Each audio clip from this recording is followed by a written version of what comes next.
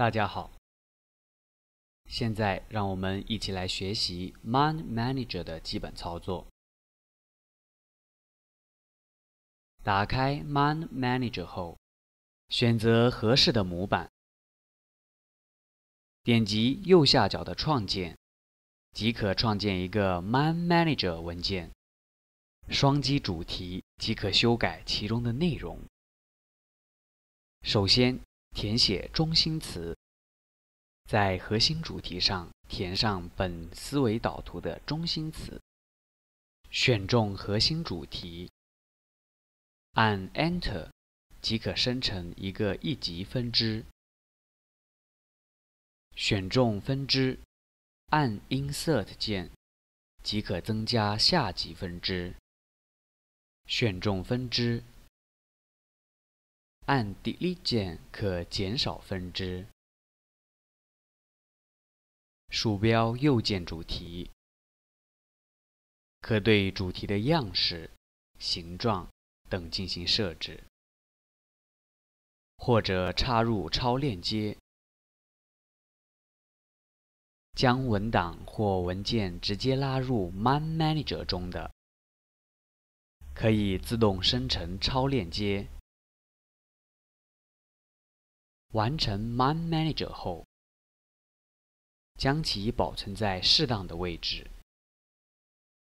这里我们将其保存在我的图表中。我们可以选择 Mindmanager 的展示方式，如甘特图、幻灯片或者预演等。这里我们以预演为例子。预演图标是以导航模式让用户以全屏方式查看文档。在查看时，可以自动的展开和折叠文档。完成 Mindmanager 制作后，在文件中选择导出，这里出现可以导出的格式，如 PDF、SWF、图像、幻灯片、Word 及网页等。这里我们选择网页形式。这时看到可以选择网页布局和样式。选择网页模板，确定，点击保存。完成后打开网页，这时网页就自动生成了。